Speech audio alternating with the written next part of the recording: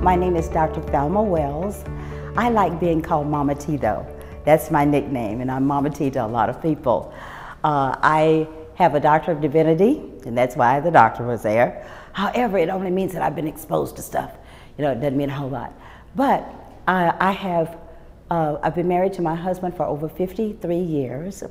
We have 3 children, 9 grandchildren, 4 great-grandchildren, and I hope that's all. But we have this wonderful family, and we all live in the same areas of our city.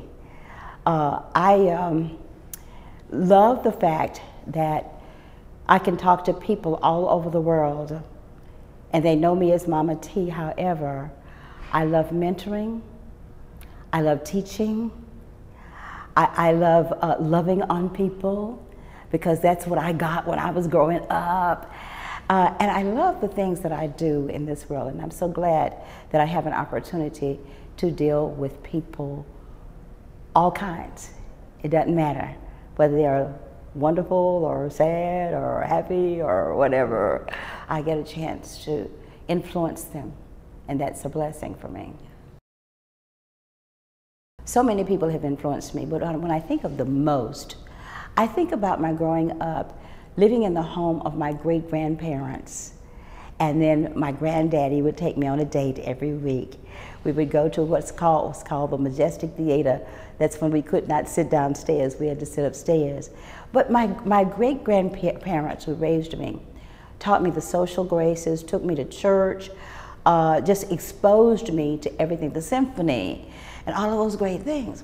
And so, one of the things that they would always tell me, my granddaddy and my grandparents, great-grandparents, they would say, Thelma, one of these days, things are going to change for you. You see, they took me in 1943, okay? That kind of tells you how old I am. And because there was so much segregation, but they would say to me, one of these days you're going to be able to go wherever you wanted to go, to eat wherever you want to eat. And remember, nothing can stop you from being the best. And so they were the ones that have influenced me the most in my life. I think one of the things that sticks out in my mind all the time is when I had cancer and I got so disgusted with things. And I was praying, Lord, heal me, da da da da da. I couldn't hear a thing from him. And so one day I decided to stick my finger in his face, okay? And I did. I was very, very upset because I'm hearing nothing. And then he led me into a very special place in my house and started talking to me. I mean, he meaning God, okay? I heard him talk to me in my mind. And he said, stop worshiping yourself. And I kind of argued with him because I'm pretty strong-willed. I said, I don't argue with myself. I mean, what is he talking about? I don't worship myself. And then again he said 3 times, stop worshiping yourself. And then I had to ask him, what do you mean? What do you mean? I'm talking to God. And he said, when you try to solve your own problems, when you don't give all of your issues to me, when you think you know everything, and you whine, complain, and behave like a victim, you are worshiping yourself. And I'll have no other gods before me. That was a very special moment in my life. I'd never thought that trying to work things out and figure things out was worshiping myself. He wants us to give him everything. And from that day until this, in 2005, I've done my best to give him everything. I have not been perfect, okay, but I've done my best. That was a really defining moment for me. I wear a bumblebee all the time, and that has become my brand, and I talk about being aware of who you are. So I want them to know that they're special, that before the world began, God had already made them in the spirit. We were here, okay? It says that in the last book of the Bible, in Revelations. I want them to know that they're so special, so nobody is like them. Everything they have, their beauty, their what they don't think is beauty and all, is so unique to them. So I want them to be aware of who they are. I want them to learn how to deal with situations without folding up, without giving in, if you will. I want them to know that there are ways that you can deal with every situation. I've written some books about that, without selling yourself, okay, cheap. All right, I want them to know that. I want them to know that life is not fair. And the word fair is nowhere in the Bible except when it's talking about somebody looking pretty. It isn't that. So I want them to know everything's not going to be fair. Everybody's not going to love you. But if you love God first and yourself, you can make it through anything.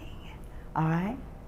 Then I want them to know that the only thing that really matters in life is their heart, how their heart is. And if their heart is full of love and accepts that love that Jesus gives them, they can walk through the valley of the shadow of death. They can lose things. Everything can happen to them. But their heart will make a difference.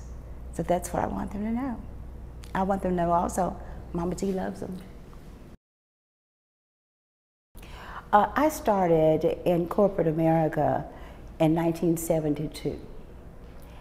There was not much gender equity, quote, unquote, in 1972. However, one of the things that I did, and I tell young people, apply yourself where you are. Don't just be average. Don't just be ordinary. Be extraordinary. And how can you do that? Get as much education as you can. Understand the social graces. Be able to communicate effectively. Never go to anybody with a problem without having it already solved, even if they don't accept it. I'm talking about in corporate America. The other thing is, don't think of yourself as less than. And that's what we've done for years. Why? Because we've been told that. Don't believe everything you're told, okay? A man asked me on another television program, how have you been so successful being a black woman? And I said, oh, well, I tell you what, I've never really considered myself a black woman as such. I considered myself a capable woman who happens to be black, and I'm proud of that. So we've got to change our thinking. You see, as somebody has said, our stinkin thinking. We've got to change that. We've got to look in the mirror and say, I am qualified. Tildy, let me tell you, I have been the first at many things that I've done here in Dallas, Texas, okay? I have a list on my website of being the first.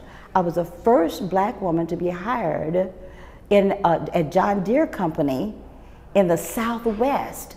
Why? Because I heard they wanted somebody there who could do what I do. I walked in, looked cute. That's when I was smaller, okay? But I looked cute. I had my makeup on and I had my confidence right here. And when I walked in to Mr. Bill Malone's office, I shook his hand, looked directly in his eye, and said, hi, I came to interview because I'm going to work for your company. Now, I've gotten several jobs like that. I was the first black woman to be an assistant vice president at North Park National Bank. Why? I worried them. I got on their last nerve. I would go and sit in the office and say, I'm capable of learning. I don't know all that you know, but I'm capable of learning. They hired me in self-defense, I believe, okay, because I was getting on their last nerve. But that was not the end, because when I got in, I knew I didn't know about banking. You know what I did? I went and I took every banking course I could take. When I finished that, I started teaching banking for the American Institute of Banking, first black woman in the South to do that, okay? Because I had the confidence to know that I don't care what anybody else is being paid. I know what I'm worth. Every time I would ask for a raise, except once, I got a raise. I might not have gotten, you know, what somebody else was getting. I wasn't even looking until I became a supervisor that I knew.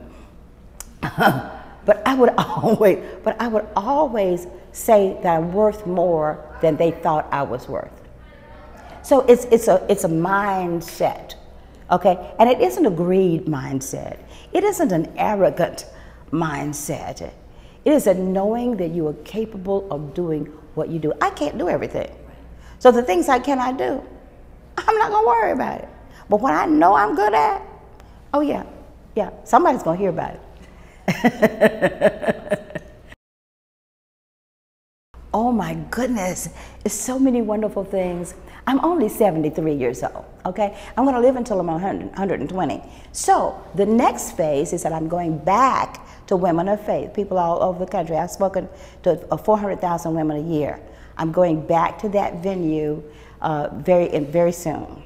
The other thing, the company that we own, my daughter Vicki and I own, is That a Girl and Friends Speakers Agency. Well, what we're doing is creating tours. So the first tour that we've already gotten assigned for, is called Hippies Again. How about that? I was never a hippie, but I'm going to go into the assisted living homes, not necessarily assisted living, but the upscale homes where the people have sold their homes and they're living there, and I'm going to teach them how to get out and live. All right? In fact, a funny thing, I told my daughter, if I ever have to go and live in one of those posh homes, find a good one, okay? And find one with an elevator large enough to get my scooter in there. Because I'm going to be scooting to everybody's room, giving them a seminar whether they like it or not. Because I will never give up. And so that's what I'm going to be doing, going to these wonderful senior citizens villages and motivating. We have a number of other tours that are going to be going out this year, which is absolutely marvelous. I am also speaking in churches, for conventions, for conferences all over the world. I've spoken in every state of the union and 39 foreign countries. And so I'm not stopping. Oh, my husband and I have a running joke. And I always say to him, never underestimate the power of a woman. You said we can't do it? Okay, we'll find a way if we really want to do it, all right? Women have such sweetness about them, such delivery about them, such tenacity. Until I never underestimate the power of what a woman can do when she puts her mind to it, okay? Now the catch is women thinking they can do it and putting their mind to it, but getting prepared to do, and I can't say that enough, getting prepared to do it. We are not prepared, just like little babies have to learn how to walk, talk, and all. We have to learn how to do a lot of the things that we need to do, but never stop learning. I was the first black professor at Masters International School of Divinity. 61 years old, I went back and I got my master's. 61. 62 years old, and they said I couldn't do it, I got a doctorate. So never stop learning.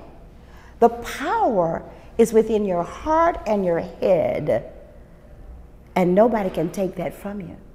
Nobody can take away what you've learned, none of that. The other thing is, stop allowing yourself to be abused. Now, okay?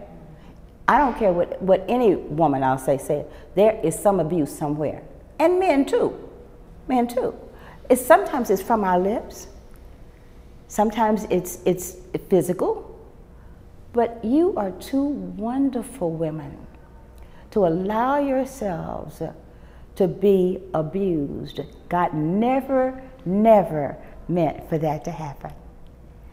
So get some help if you are. You go seek some counseling if you are. And if you think you're abused, and maybe you're not abused, maybe you came up in something that was abusive to you, you still do the same thing. I wrote a book on depression. And much depression that we have is not clinical. It's situational. I went through that a little while. I abused myself. You know why? Stinkin thinking. For about 3 years, I was just in this pity party because my husband is working all the time and he's not here with me, and my grandmother died. Get over yourself. Okay, and so I have 5 or 6 ways in my book that you can get over that and go do what you were born to do. God made us all. And when he made us all, he gave us all skill, everything we need to be able to accomplish why we're born. I did not pick my profession. God did years ago. And I've accepted what he's done, and I love it.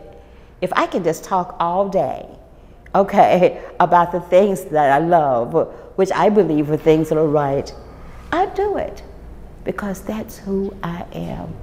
Women, there's power when you know who you are and when you serve someone who has lifted you up and turned you around and put your feet on solid ground.